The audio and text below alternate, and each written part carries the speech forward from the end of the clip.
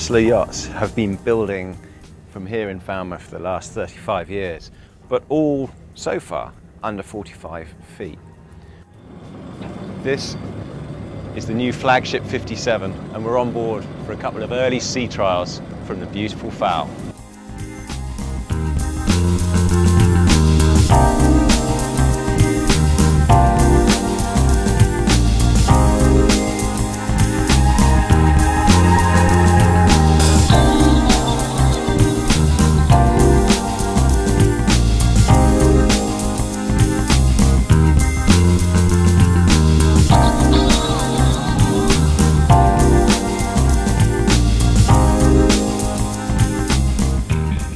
Being spoilt with the weather for a couple of days here, sailing in classic Cornish conditions and nice and calm summer August conditions as well.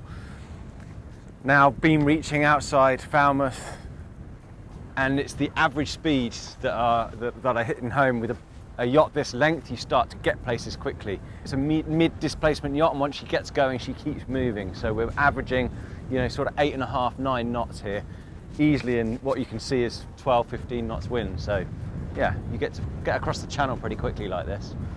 It's also lovely being in this position, which is a very deep protected cockpit.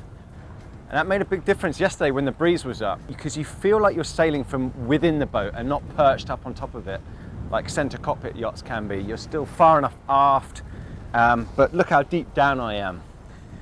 And those sat in the cockpit as well. You really benefit from that protection. All the sailing is done from within this area without having to step out and around the boat. So a few things that stand out features-wise on the boat for me are the social spaces you get. So the layout is optimized for plenty of people to be able to enjoy it. You can see it just behind this helm seat area alone. You could sit 4 across here. Then you've got the push pit seats. Then you've got these large cockpit benches. Good for entertaining, and when you step down into the interior, you'll see how it's been concentrated around maximising the social area around the saloon, galley and nav station, the heart of the boat that get the most generous amount of space. So from the helm, you know, one big wheel, centre wheel, but you still have pretty good vision going forward. This has a centre plate as well, so it's easy up-down button for the centre plate here. Within reach of the helm, you have electronic controls for the Yankee and staysail furlers. And the main sheet, German-led main sheet, comes back to a winch each side as well. I would probably also ask for having a block here so that you can lead the traveller, which comes through this jammer at the moment, around a block and back to this winch. At the moment you have to winch it using a primary winch. Easy solution to do though, and then having some sort of sheave here would allow you to work both a runner or the traveller from this winch without having to ask someone else to do it. But otherwise it's a nice little area for the helmsman to be involved with the main sheet operation and the keel and hydraulics as well. Moving into the cockpit, belt and braces stuff, typical Rustler. Deep protected cockpit, long benches, plenty of space, nice big fixed table, good for entertaining. Primary winch on the coaming outside but within reach, good spot. There's no tail stowage for this on this, but you do get these good little lockers in here. So this one has shore power inlets for 110 and 220 volt, and the hidden button for the primary as well.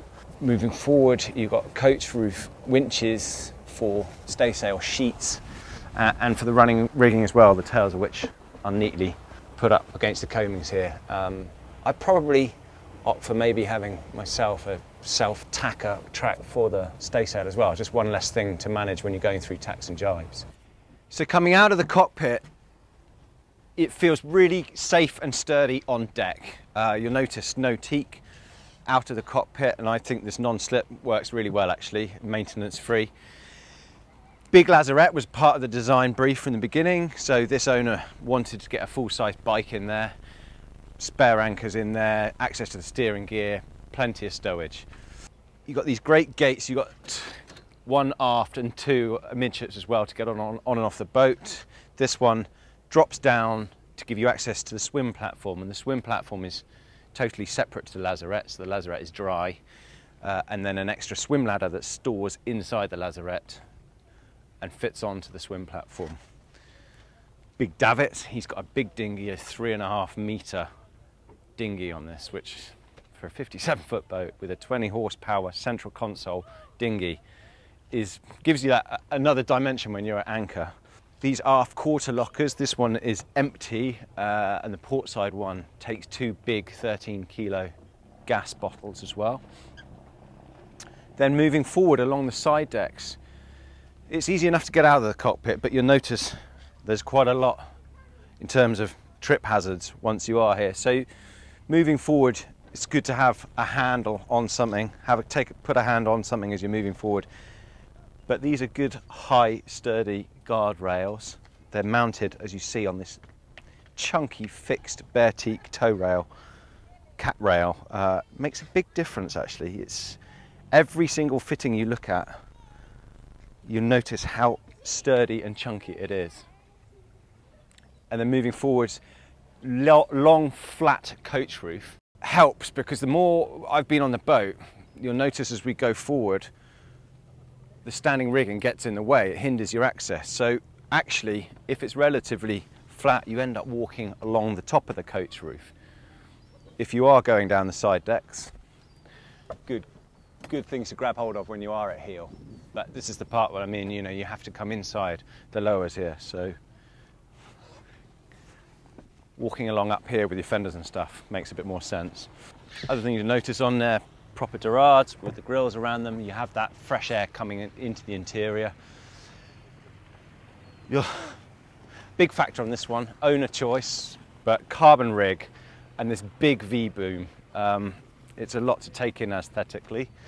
It works well, you know, to stack the main, which is on a hark and switch track. So you can lower that and drop the main into here, and the sail is all tidied away quite easily. I still think, you know, a single line reefing main is a good way to go on a yacht this size. They'll probably offer this as standard with in-mast furling, but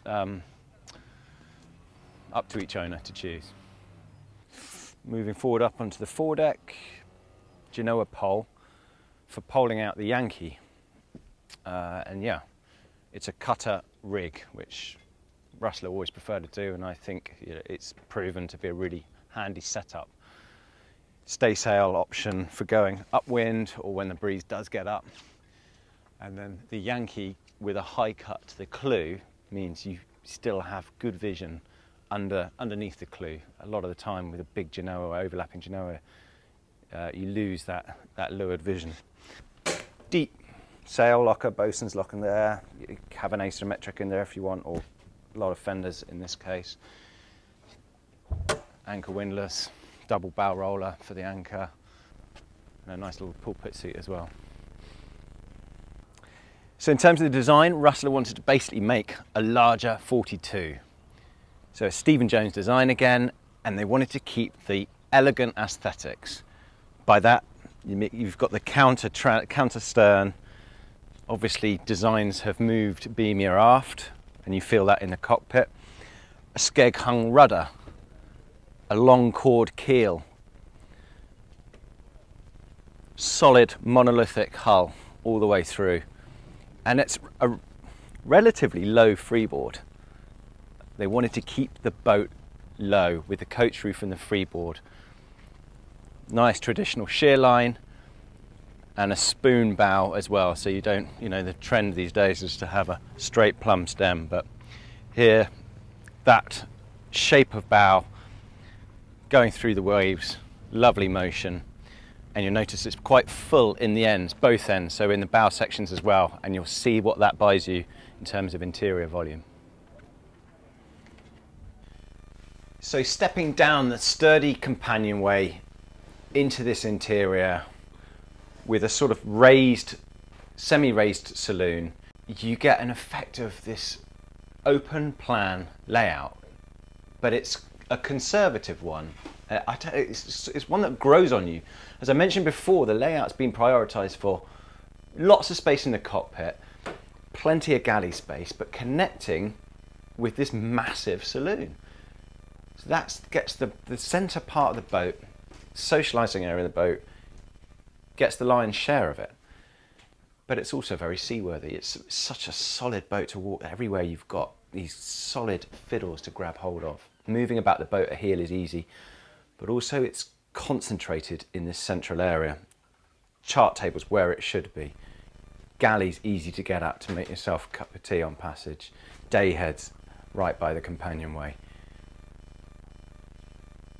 It's the product of a lot of owner feedback, and you can see that throughout. Now this particular boat is perhaps more traditional than it could be, because the standard would be in European oak, and this owner wanted blue upholstery, satin teak finish.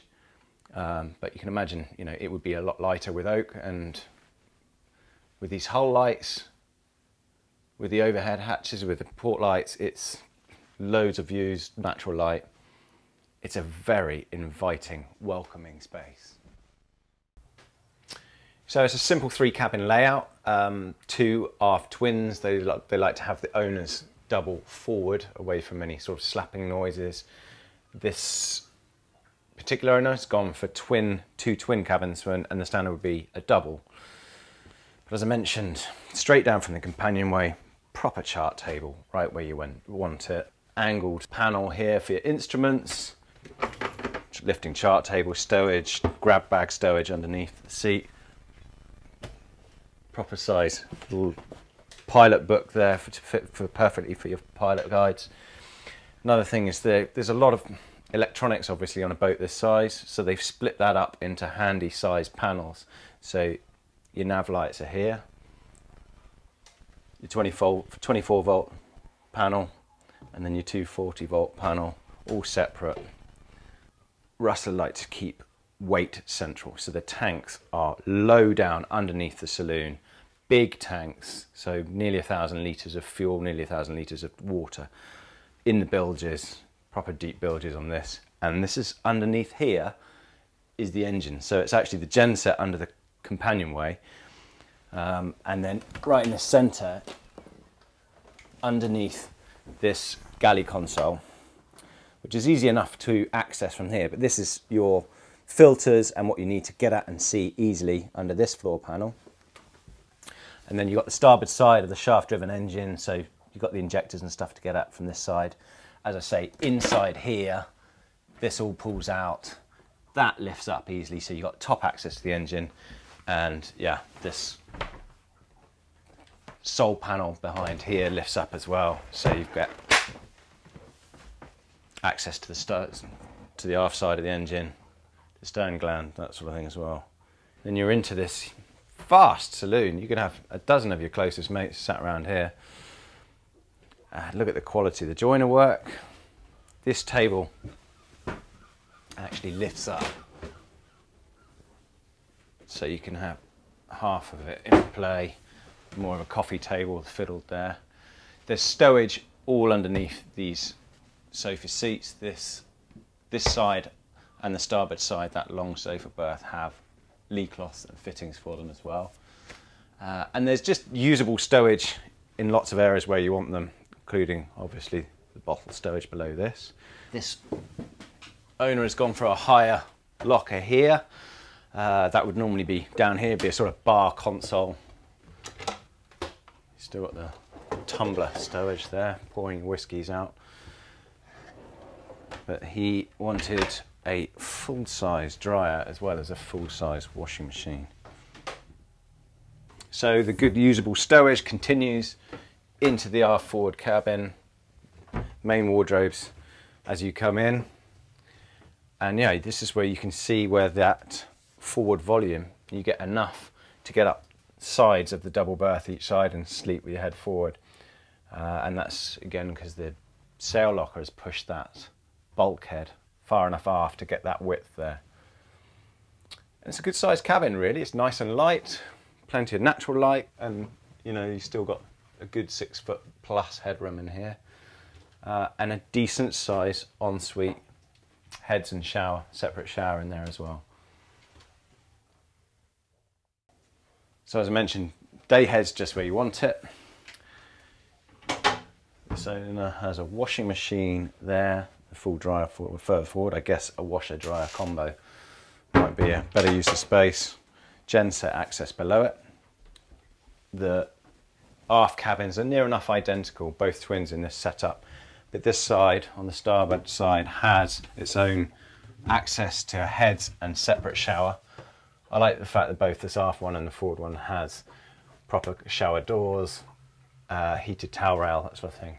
Anyway, as you come into this aft cabin, it's quite cosy for this size boat, but that's what you get on a traditional hull shape. You start to lose your bilge as the hull shape comes up, so there's very little stowage underneath these berths.